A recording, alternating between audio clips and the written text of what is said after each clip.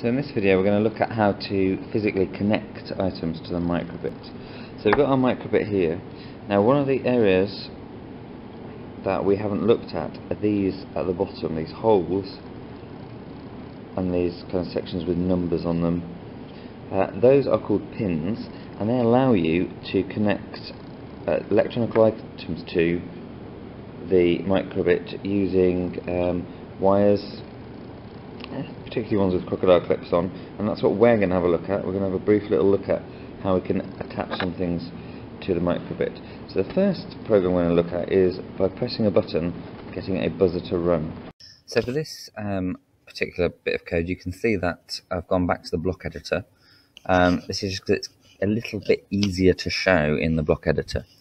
So on the preview here we can see our pins, and what we need to do is we need to change the state of these pins. Now at the moment they're set to 0, and 0 is off. So when we set them to 1, 1 turns them on. So I'm going to put an input, I'm going to have button A pressed, and I'm going to say on my pins digital write, and then that pin. So that's going to say digital write 0 or 1, so it tells us we can only have a 0 or 1, 1 to pin 0. So that's going to turn pin 0 on. So pin 0 here is on. I'm then going to do the same thing again, and I'm going to go pins right, digital 0, 1, and I'm going to change it to 0. That turns it off.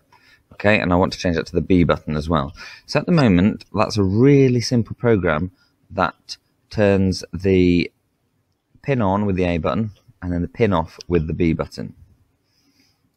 So I now need some more electronic items for this particular task. Obviously I need my battery pack to power it. I also need some wires, so I've got 2 wires here.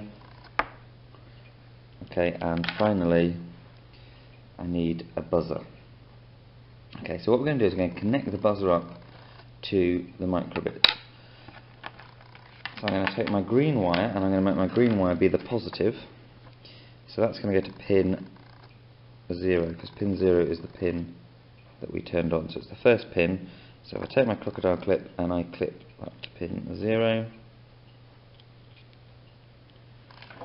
and then I'm going to take that, and that needs to go to the positive end of the buzzer. So the positive end of the buzzer is the black one. So I'll get my black wire, which is coming off the end of my buzzer, and I'm going to clip onto there. That will go on. It does. Doesn't seem to want to go on. There we go. That doesn't want to go on. I'll clip it this way. There we go, that's clipped on. So to my negative end of the buzzer, I'll take my other wire, I'll plug that into the negative end, and then that needs to go onto, on here, the section down there that says ground at the far end. Okay, so I have now created my circuit that looks like this. Okay, it goes from the pin 0 down to the positive of the buzzer, and then from the negative of the buzzer, the red one, it goes into ground. So let's put power in.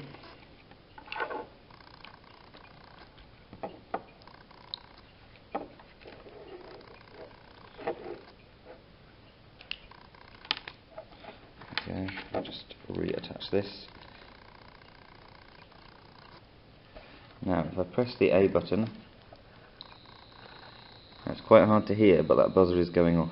Because there's not loads of power in the microbit, it's not very loud. And if I press the B button, the buzzer goes off. You might be able to hear a clicking of the buzzer going on and the buzzer going off. An easier way to see what's happening is to use an LED. Okay, so I'm going to take these off. So I've now got a broken circuit. I'm now going to use an LED. So I've got an LED here, a nice red one. Don't worry, we have plenty of colours. What I need to remember to do is to connect those to the positive to the longer side and the negative to the shorter side. However, that's going to break because there is actually, although there's not much power, there's still too much power going through that microbit, so it will break it. So what we need is a resistor to knock down the current. So I have here as well a resistor, and I also need another wire to get those attached in circuits, so I've got another wire as well here. So from our microbit, the wire coming from the positive, from pin 0, is going to go onto the transistor, sorry, not the transistor, the resistor. The other wire is going on to the other side of the resistor, so we'll put it connected up so. This is still positive, so the positive needs to go to the longer side. You might be able to see there's a shorter side and a longer side.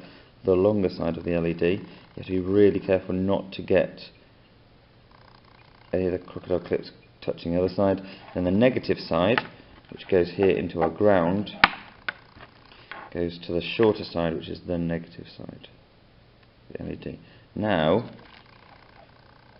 when I press my button, see there's a slight touch there.